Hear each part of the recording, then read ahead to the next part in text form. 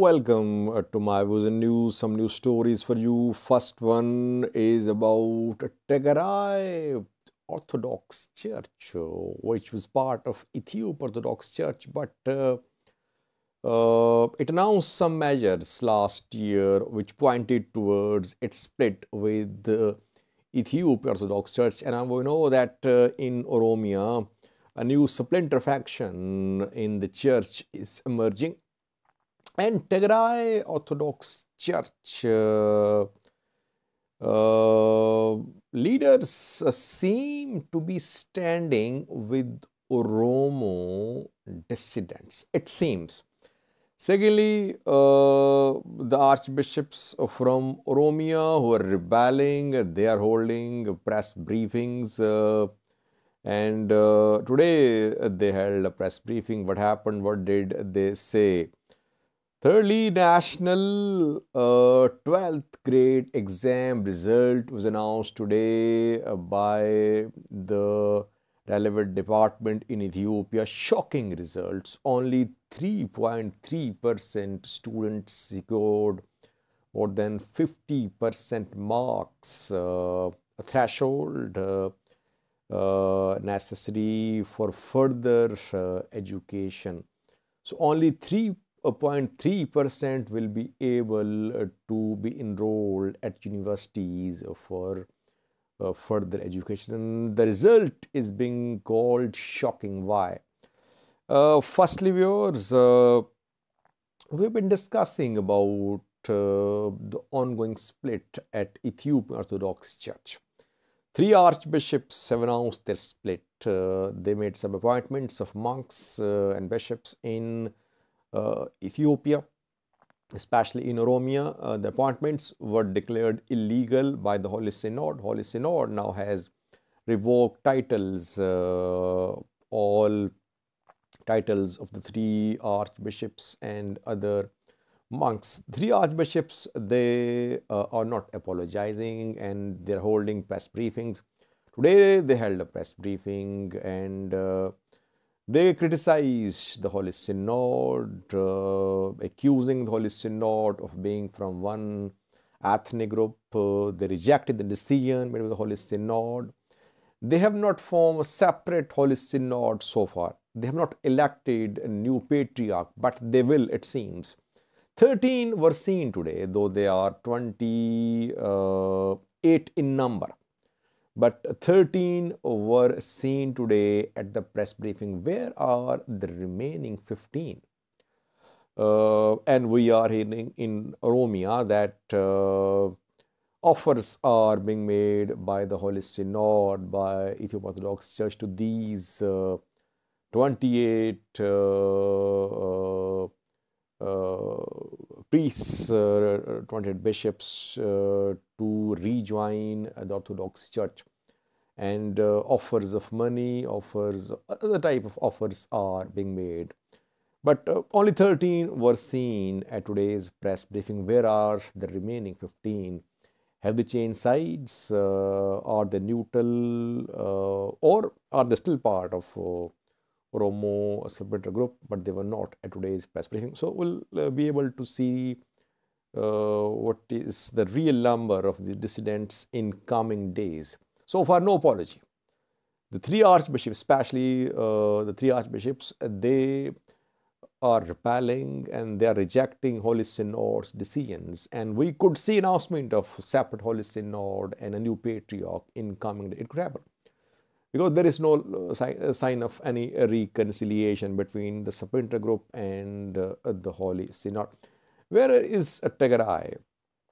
Where is Tigray clergy? Where are Tigray Orthodox Church leaders? Tigray Orthodox Church leaders have not issued any statement in support of the Holy Synod. Because we have seen statements from different dioceses supporting the Holy Synod, the Patriarch. Though Patriarch is a Tigrayan. Abu Matthias is a Tigrayan. But no statement from Tigray Orthodox Church in support of the Holy Synod. Rather, we are hearing interviews of some Tigray bishops on pro-Tigray news outlets. And they're criticizing the decision made by the Holy Synod, the decision of expelling Oromo archbishops. So, in a way, we can say that Tigray Orthodox Church authorities are supporting Oromo splinter group. It's a very serious development. It means that now fissures within the church are widening. Two factions. One is in Tigray, which you can say split to some extent last year. Now another one is in Oromia. Church is definitely splitting. And the idea of federation of Ethiopian Orthodox churches is being floated around in Oromia. I think that church leaders in Tigray, in Oromia, they want independence, it seems. They want to split with the Orthodox Church. Orthodox Church took strong measures, did not show restraint.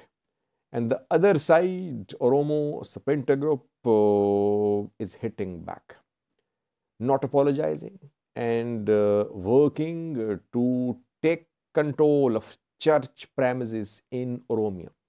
In today's press briefing, the 13 splinter group members said that they will appoint more priests in Oromia. The priests will take over the premises of church premises in Oromia. So it means we could see physical confrontation between the church, between appointees by Orthodox Church and appointees by the new splinter faction, especially in Oromia.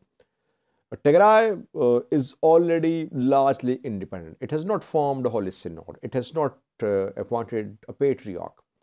But the questions which were raised by Tigray Orthodox authorities last year are being raised by now Oromo splinter group. So unofficial, unannounced alliance seems to be in the making between Tigray and Oromo Orthodox church members. And Addis Ababa based Holy Synod, Addis Ababa based central institutions authority is definitely in danger. Lastly, viewers, Birhanu Nega is Ethiopian education minister, head of Azima party. He ran as opposition as an opposition candidate. His party ran in election as opposition party. Party could not win lots of seats. It was routed rather.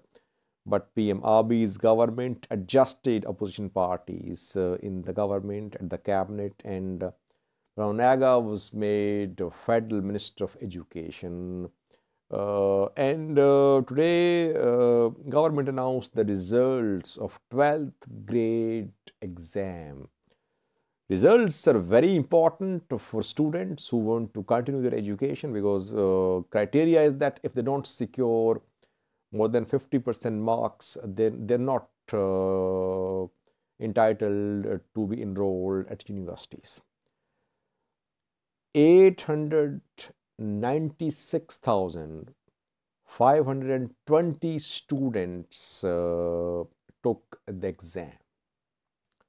And out of 896,520 students, only 29,909 students secured more than 50% marks. So they are eligible for university enrollment. What about others?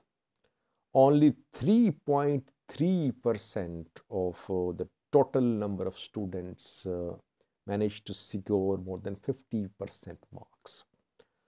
What is the reason? Is it due to some strict measures adopted against cheating?